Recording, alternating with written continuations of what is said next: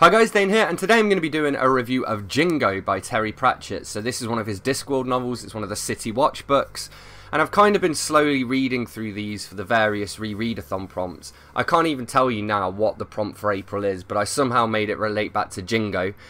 And so yeah, I've been rereading it via audiobook because I do all of my rereads via audio. I've been taking a few notes as I went along, and so I want to share some of them with you today. So what I'm going to do is I'm going to go through my notes and chat about them, and then at the end I'll give you my overall thoughts and a rating.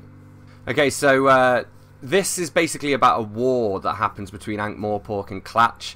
A lost city kind of comes back out of the ground, and there's a big fight over who gets to have possession of it, I guess. We get this line: the lost city almost sidled back, like a cat who's gone away for a few days and knows that its owners have missed it. I don't know, man. He's doing quite a I don't know how I feel about him doing this accent. At times, books are unimportant at this time. We demand you release my countrymen now. Alright, so we get a moment where Sam Vimes lights a match on Detritus. So Detritus is the troll, and he lights a match off him, and the troll's like, no bother. It was quite a good impression, actually, of the narrator doing the troll voice. There was also a ship called the Milker was referenced, and I think that was in Discworld Noir, which was a computer game based on the Discworld, which I used to play back in the day. It was awesome. There's a lot of great stuff on like Clatchian integration into Ankh-Morpork as well, and then like your sort of working class racism, so people calling them Johnny Foreigner and saying that curries aren't more Porkian and stuff. Then there's a moment where the cops are watching someone paint Pride of Ankh-Morpork on the side of a ship, and they're waiting for the entertainment value when he realises that he's missed the E. And then there was a sailor who got press ganged by farmers, and he got drunk, fell asleep and woke up lashed to a plough, which I thought was very Pratchett. Willikins the butler, Vimes's butler, quits to go and join the army as well to fight in this war. I think there is actually a scene later on that I remember coming up where he meets Vimes again on the battlefield and he's nuts, so we'll see. Then we have Leonard of Quirm. He's like the Discworld's Leonardo da Vinci, and in this he's basically being paralleled with Arthur Nobel, so he's invented these high explosives to move those pesky mountains.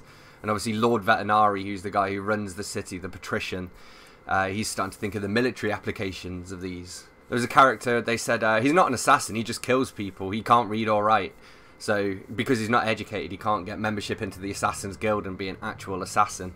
And Detritus the Troll is probably one of my favourite characters. So there's this exchange between Vimes and Detritus. It's probably two of my favourite characters in the whole of Discworld.